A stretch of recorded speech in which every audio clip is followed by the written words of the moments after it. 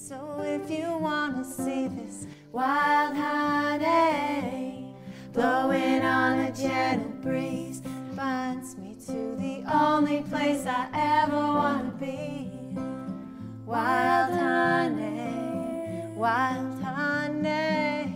It started with three moms looking to spend more time together and soon became something even bigger. We joked a little bit about starting a band, and as we talked about it, we thought actually that would be a really cool idea. Worst case scenario, it's just the three of us ever in the living room, and that's as far as it goes. We didn't know what we were going to become. We just thought, let's get together, bring our instruments, come with some ideas. What would become is Wild Honey, consisting of Shelby Knutson, Laura Kane, and Jessica Niedermeyer, who, as the wife of former NHLer Rob Niedermeyer, is no stranger to the public eye, and being the daughter of legendary recording artist Barney Bentall, making music only seemed natural.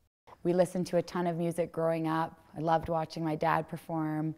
My brother got into music at a younger age. I always respected them a lot. I never saw myself doing it other than singing in my room or in the car. So it was a big step for me to take. Sometimes you gotta find your own way.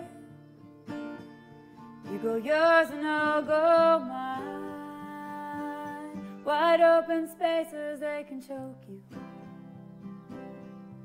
Jess totally reminds me of Barney. She's got that Bentall voice, but more in Jess has the same passion for music. She loves music and loves making music. To get some inspiration for songwriting, they would visit Music City, USA, Nashville, Tennessee. When we went to Nashville, it changed what we thought about music and what music can do for people. That's actually where we wrote our very first song. We got a pen and paper and thought, okay, let's give this a go. We kind of all broke out laughing. We were like, well, how do we do this? They would figure it out, obviously. In fact, they would even write a song about the Ryman Auditorium, home to the Grand Ole Opry, entitled Mother Church. Mother Church, na, na, na, na.